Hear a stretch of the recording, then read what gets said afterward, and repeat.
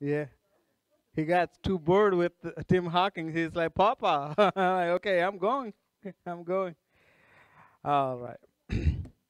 Father God, we bow before you and we give thanks for this awesome day that you have blessed us with, God. As we study your word and as we are getting educated under your influence and your direction, Father, we submit back to you so you can guide us, teach us, and enrich us in the knowledge of your will, Father. We bow before you, the Almighty God, the Spirit of the living God. Teach us today. Teach us what you have to speak to us. As Jesus said, he who has ears, let him hear what the Spirit of the Lord has to say. God, I pray that you would open our ears to hear what the Spirit of the Lord is about to speak to us. Have your way through us. In Jesus' name, amen. Amen. Awesome. As we are studying this Bible study in the beginning, the more and more we study, the more and more we look into it, you will see so many things. One of the most debated, most argued thing about the Bible is Genesis 1:1. 1:1 is the most argued and most debated verse in the whole Bible. Nothing else. Not even Jesus turning water into wine, or not even Jesus being crucified, not even Jesus being resurrected. The most argued verse in the whole Bible is Genesis 1:1. But for us, that is the most essential verse that you and me, as a Christian, if you believe in the Christian God, the God of the Bible, that is the most essential scripture. If you eliminate that scripture, your faith is a dangly thing. There is no root for it. The 1:1 is the Genesis 1:1 is what gives us the origin. You know, anything on this earth, we have to remember, if it has a beginning, there will be an ending. If there is no beginning, there is no ending. So the thing that happens in here is, what is your beginning? When we do not know our beginning, our end is always complicated. It's always confusing. It's always. The reason is, if you look in the Bible, he who has begun a good work will also finish it. That's what the Bible says. So if he didn't begin us, there is no reason for him to finish it. You know, when we do not connect to our God, that he began me, he begot me, he was the origin of me. If you don't go there, then there is no reason for us to expect God now. In any of our things that we go through, any things that we go through, any instances in our life, there is no point for resurrection. There is no point for anything else if you don't go to the origin and believe that is my beginning. God begot me. God gave me life. God is the one who created this whole creation. If we don't go there, the most important thing that I want us to understand again and again, I'm about to conclude, God willing, either this week or next week, I will conclude this series. The most important thing that we have to understand, many people out there debate about this God. The God, you know, many people have the question about, oh, who created the creator? You know, that's like a, in a way, the image of the God that they are thinking is not the God that we know of the Bible. God is not he is not a limitation to the creation. You have to understand that part. That is why, what kind of a man it would be, what kind of a king it would be that would strip himself off. When we look at Jesus Christ, we only look at him as God becoming flesh. But you have to understand, the one who created the whole creation is becoming part of that creation. That is the ultimate sacrifice. Yes, we look at the cross, we look at the burial and all those things, and we take great pleasure in it and great hope in it, and we build our faith all over it, which is awesome, which is good. But the true sacrifice began, or the origin for the true sacrifice is when he gave up his status, his godly status, and became a man. God who is unlimited, God who is beyond, God who is beyond all these restrictions. That's why I brought this thing back again. Though Genesis 1:1 talks about in the beginning, what began there? Remember, many people, many of the science or scientists, what they talk about is time. And every one of us know time is not a constant. Time cannot be a constant. It is always fluid. So there are, even in the laws of physics or laws of other things, wherever time comes into, you have to take an assumption, not a certainty. There is no certainty for it. And then now God is putting time in place. And now the same God we read about in the book of Revelation, Revelation 21, where he takes away time. And then comes the eternity, where God wants us to live with him forever. The created thing, the Genesis 1:1 talks about the unseen world conceiving the seen world. The seen world is coming out of the unseen world. Just because we did not see it, just because we do not understand, Bible clearly says that. Hebrews 11th chapter, in there it clearly says, by faith we understand that the worlds were created, the seen things were created out of the unseen. Unseen gave birth to the seen. So now what happens now, what is happening now is the unseen is, the seen is now questioning the unseen. It's like my child coming to me and telling me, my son always, this is something, as soon as we have the baby, he thinks he's a better daddy than me. He thinks he knows how to really take care of his sister. I appreciate his heart, but I am the daddy. So we oftentimes, what is happening here is, this is a big thing even in the scientific research. It's like this. It's simple as this. You know what it is. A plus B whole square equals A square plus B square plus 2AB. That's A plus B whole square. But just because you know A plus B whole square is equals so and so, doesn't mean there is no need for A and B. You cannot derive that. Now I know A plus B whole square equals A square plus B square plus 2AB, so I don't need A and B. That's how ridiculous the arguments are sometimes. Just because I figured out all the gaps in this creation, or I was able to figure out parts of the gaps that I thought were unexplainable, now I can explain it. There is no need for a creator. Just because you figured out something doesn't mean there was, just because we figured out how to do certain things or building this, doesn't mean there is no bonding in there. There has to be molecular bonding behind it for it to work.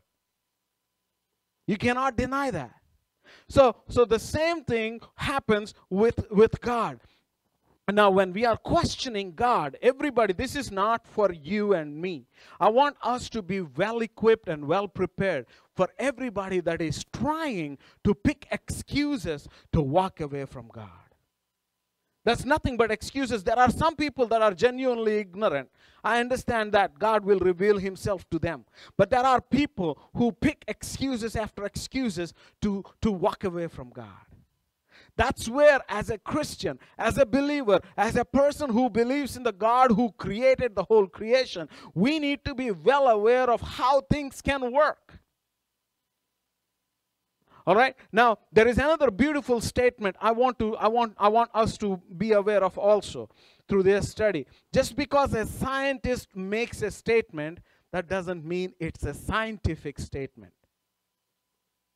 Just because a scientist makes a statement, that doesn't mean it's a scientific statement. That is what the society is right now. Just because a great mind said something, doesn't mean it is proof. Everybody is running after the words of people they idolize or they worship. They think he or she is the greatest thing that earth has ever received. And when they look at that and then they continue, they come to the conclusion, this is it. The statement that was made by that man is the truth, without even trying to find evidence. As we have studied, for the evolution, there is no observed evidence for it to have a macroevolution. Macroevolution is moving from one to another species, starting at one species and becoming another species. There is no observed evidence for it, because the answer they give is it has to take a long time for you to understand that concept. Yes, I agree with you. I understand that you are trying to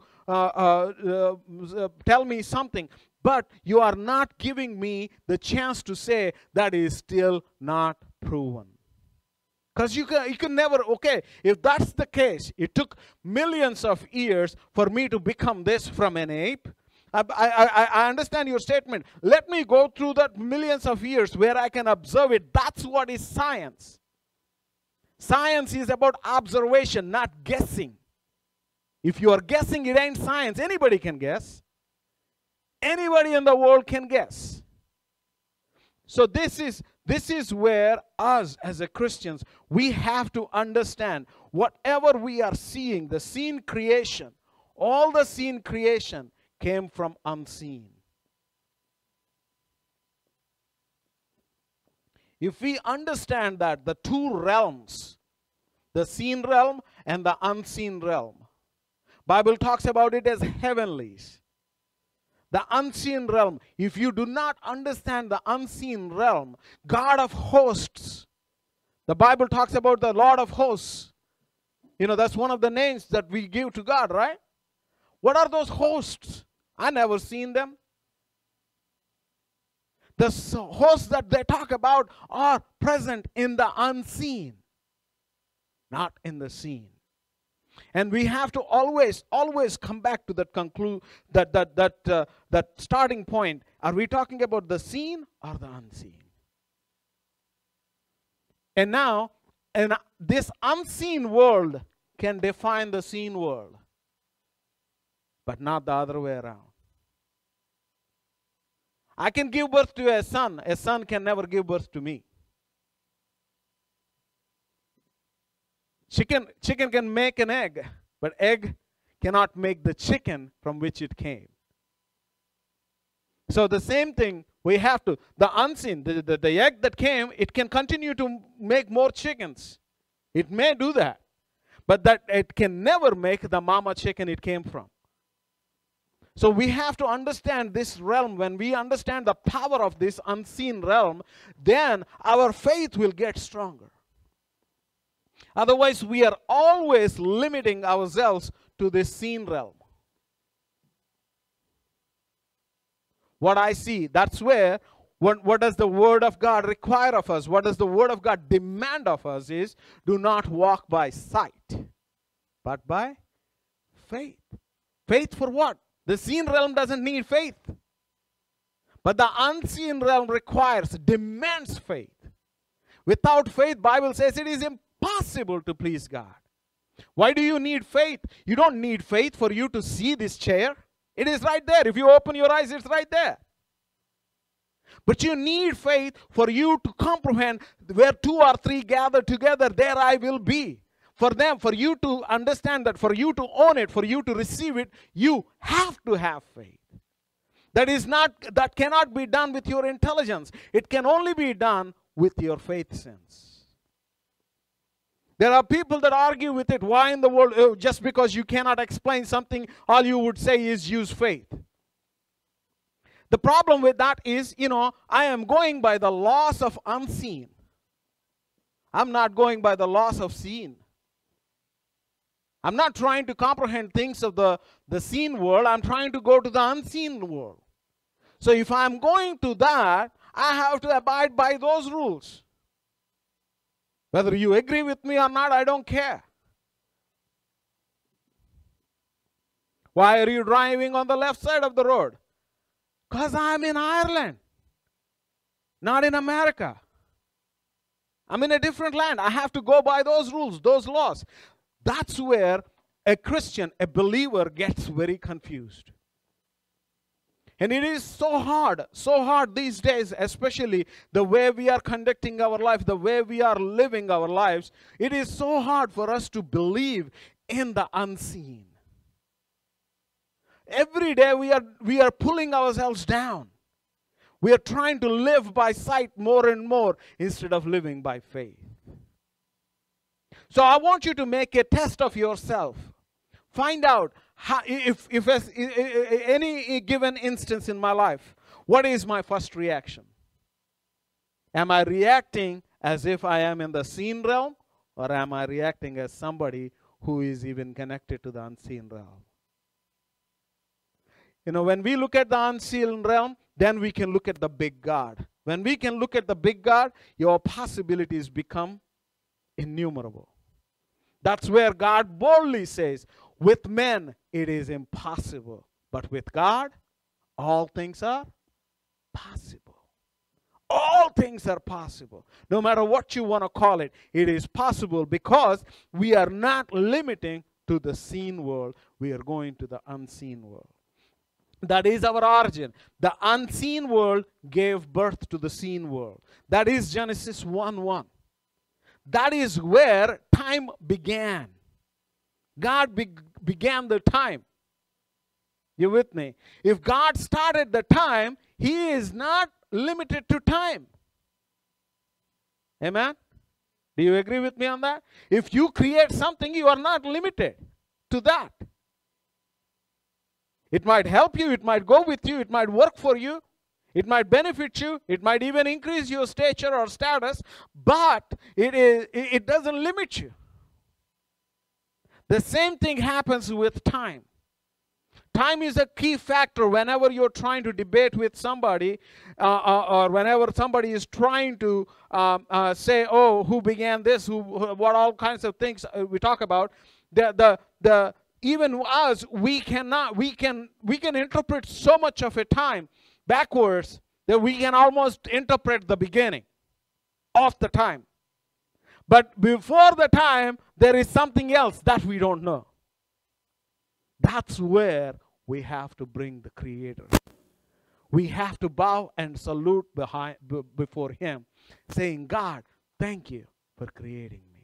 The problem with many people, many of these scientists is, okay, if God is the God who created this cosmos, who created this whole universe, whole creation, if He created that whole thing, the magnanimity of it, when they look at it, so, even just we get out and look at the stars, it's like, what a wonder. It's like, it feels like we are too little, too small, too insignificant. Then the God that created the whole creation, how is He interested in you, who is a speck in the whole creation? That's their understanding. I'm like, man, that big of a guy, how is He connected? How is he interested in the lives of me, who is the micro of the micro in the grand scheme of things? And that's exactly where the answer for that is, there is nothing that He created on this whole creation in His own image, but man. Man is the only one that was created in His own image. And when we do not put that into the equation, we will always struggle. We will always struggle. Always, again and again I say, go back to that scripture where it says, what is man that you are mindful of him? What is man that you are mindful of him, that you created him little lower than yourself? Little lower than Elohim, Adonai. He was created a little lower than, that's all.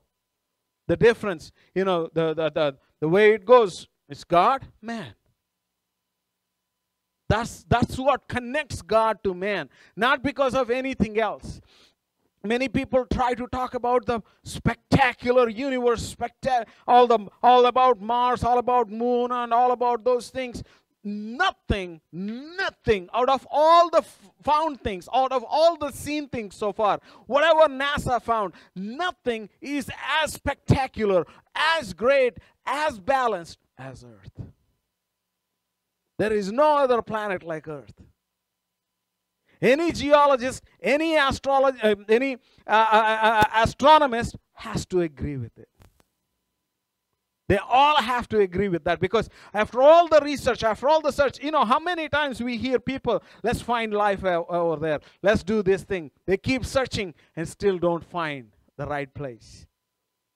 And finally they come to the conclusion, they come to conclusion again and again. They try and they come back. They try and they come back. They try and they come back to the conclusion, this is the best place.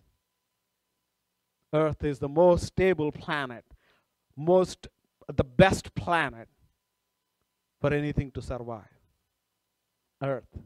And God created it like that. God has, the plan of God, He reveals Himself to us throughout the Bible, throughout the first 2-3 chapters, how it happened, who created what happened when. He gives us all that insight.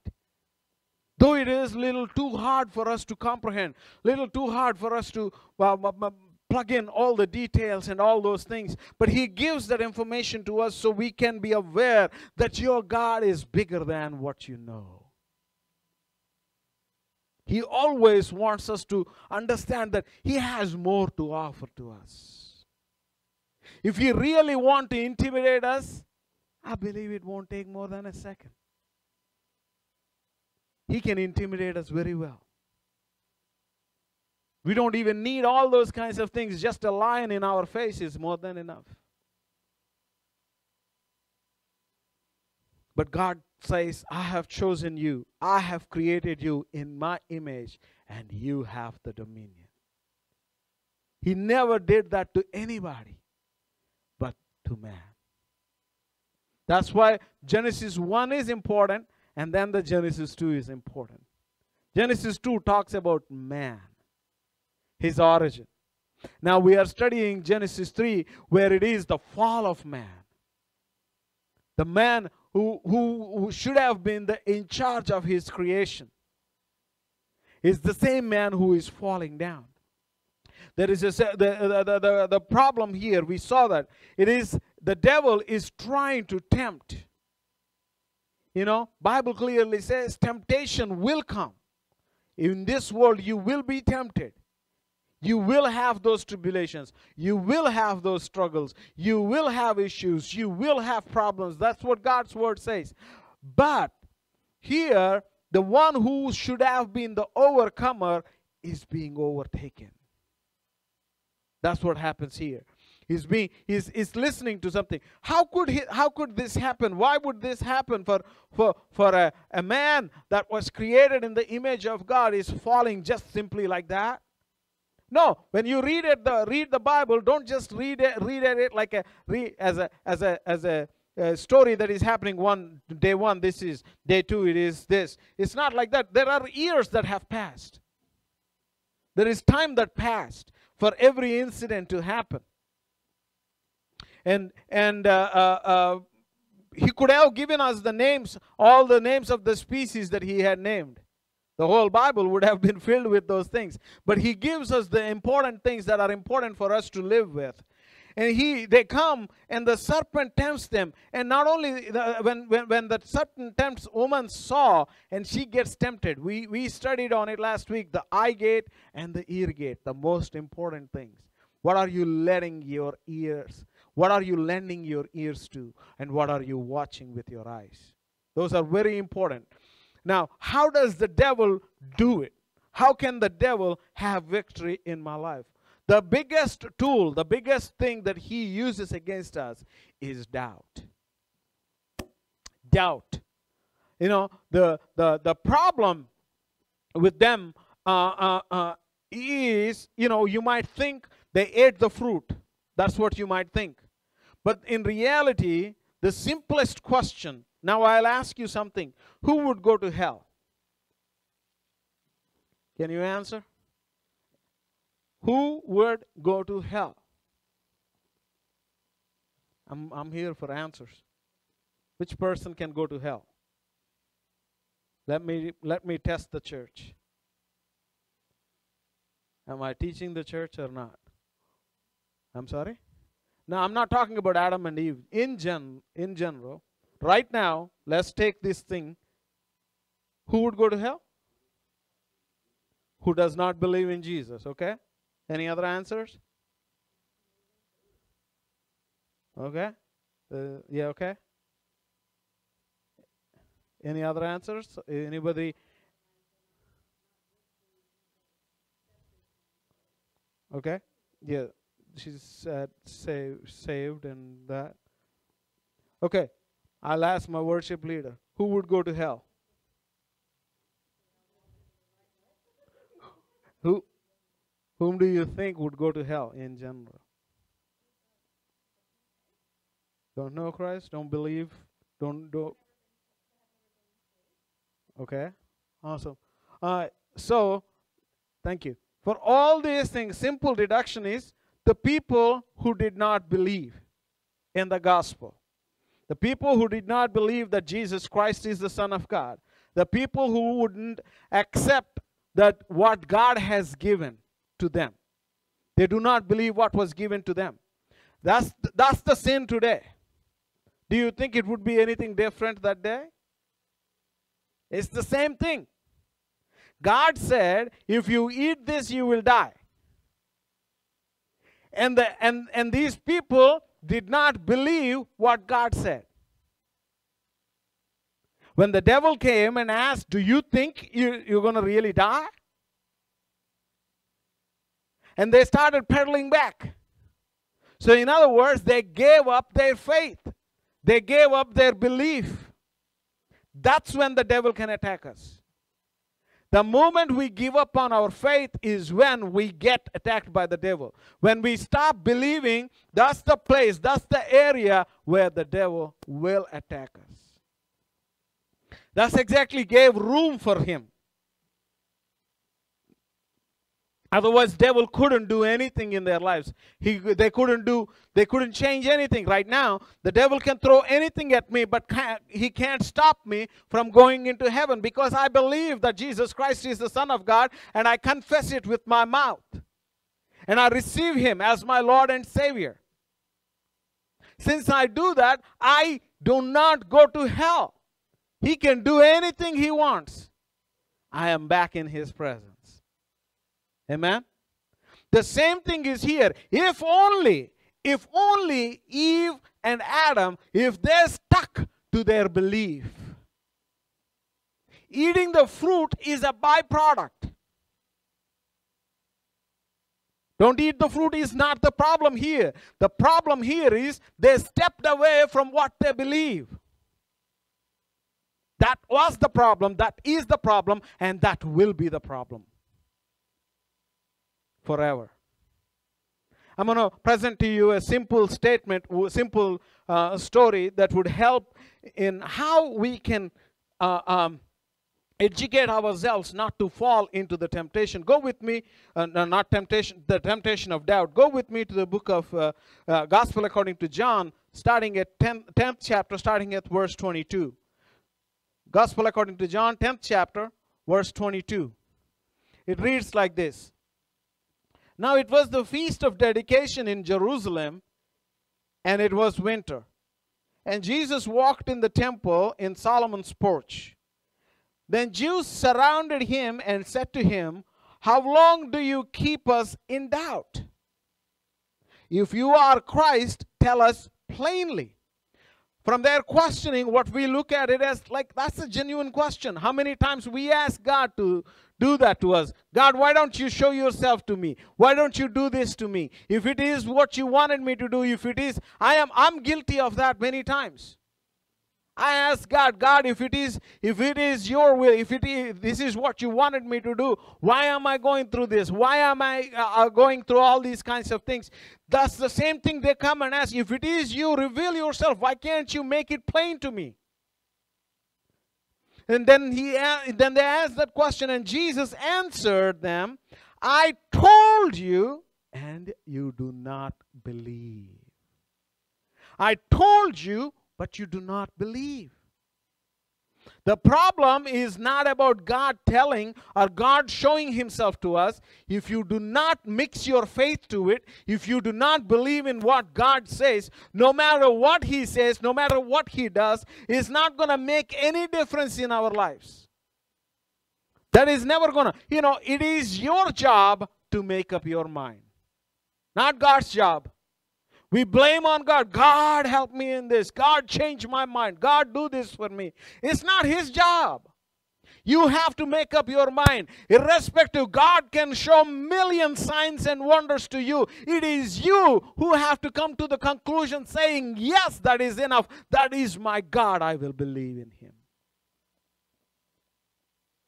This is the word of God, and I believe in this word. This miracle is mine. I believe it. You keep on, if you keep looking for things and things and things, the more and more you look at it, how much, even if it is black and white, God staring into your face, you won't believe. That's how powerful doubt is. So we need to fight the doubt by believing. Doubts will come. Doubts may come. That's the right time where we run back to our belief. Where we go back to that belief system, what God told us. God said so, so it will be. And at that moment, I would simply ask a simple thing. If Eve were to believe in what God said, what would she say? Yes, we will die. Simple. Game over.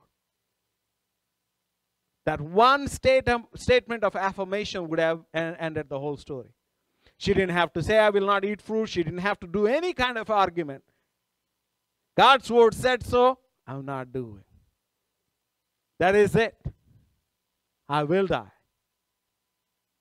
How many of us have the confidence that Jesus Christ is my faith giver? How many of us has the faith, has that power to believe that Jesus is my resurrection power? Jesus is my everything. He is my answer. He is the answer for my prayer. He is the answer for my need. We are doing the same mistake Eve did. We think we are better than Eve. Yet we do the same thing Eve did. Adam and Eve, the same thing is going on. The Bible clearly says there is nothing new under the sun. Nothing new. The devil can't throw anything new at us than his good old tricks. It's been there. It's working in his life. It's been working. It is still working now. It is still going to work if you let it. So today I pray that we can take a stance against this. They were not able to believe. They were not able to believe even though Jesus himself told them, I am the light. I am the way. I am the truth. He revealed himself. It wasn't like he is hiding. He read the scriptures right in front of their face and said, this became true amongst you. The Spirit of the Lord is upon me, for he has anointed me. He reads the scripture and says, yes, this have become true in your life right now. He revealed himself irrespective of how many times he told, irrespective of how many times he revealed himself, they still struggled because they never chose to believe. It's again something that we have to understand. Is God's healing real? Is God's power real? Is God's love real? I'm going to tell you something. Believe in it. Believe in it and see the benefits of it. You cannot see if it is real or not by analyzing it, by criticizing it, by staying out of it. You can only know it by believing it.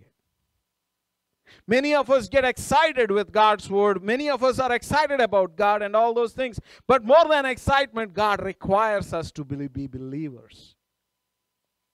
He didn't ask for anybody else but to believe. He needs believers. A believer's job, after all, is to believe. That was the biggest struggle for Eve. It's not the fruit. Those are all byproducts. It's not adultery. Adultery comes out of unbelief. Any sin you talk about, it all stems from unbelief. Even Israel, the Bible clearly says they were not able to receive their promise because they did not mix their faith with the Word of God. That's what the Bible clearly says. They did not mix it. The Word was naive. Bible says the Word was nigh them. It was so close to them. They were the ones. They should have been the people that should be inheriting the kingdom of God. Those were the chosen generation. Yet they did not choose to believe. God opened the doors for us today. He gave us the opportunity to believe. Though that song sounds silly from Shrek, I believe, I believe, I believe. We have to be that. We have to be that. I believe. I believe. I believe. If God's word says so, I believe. By His stripes I am healed. I believe.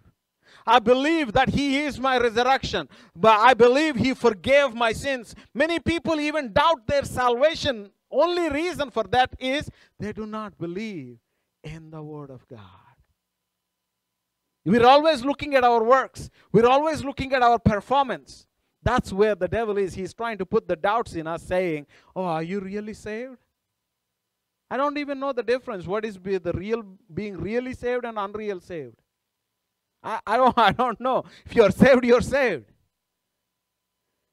So this, I believe, I pray that it would encourage all of us to step up, to walk beyond these fears, these doubts, and go continually in that belief system. Where if God's word said something, we believe it. Adam and Eve did not fail because they ate the fruit. Because they did not believe in their God. They did not believe in the sovereignty of their God. They did not believe in in God's ability, or they did not believe in what God said is true. I don't need to consult with anybody when it comes to God's word, God's will. If God's word says so, so be it. How many of us are giving such an authority to this word? I think that's where our true Christian life starts. Not when we go to church, not when we are able to pray, not when we are able to sing, but how much are we subjecting to God's word? How much are we believing what He said? When we do not believe what He said, it is so challenging for you to believe what He is saying. When you can't believe Legos or you cannot believe the Rhema word from God. What He is speaking to you now. It's always challenging. We have to take God by His word. That's the lesson in Genesis 3.